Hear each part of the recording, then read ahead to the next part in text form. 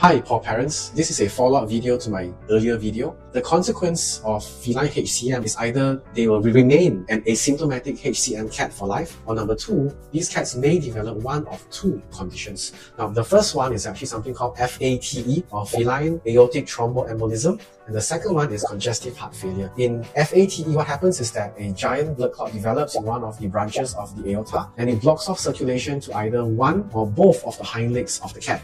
This causes extreme pain, causes them to be paralyzed on the back legs, and these cats generally won't eat and can't move. The other condition, congestive heart failure, happens because the heart generally fails and is not able to pump blood effectively throughout the whole body. This causes a build-up of fluid within the lung of the cat, causing the cat to have abnormal breathing. They may breathe like a dog with the abdomen, they may pant, they'll be generally off food, and they'll look very tired. So if your cat does have HCM and suddenly does exhibit these particular signs, please bring them into your vet immediately. Thank you.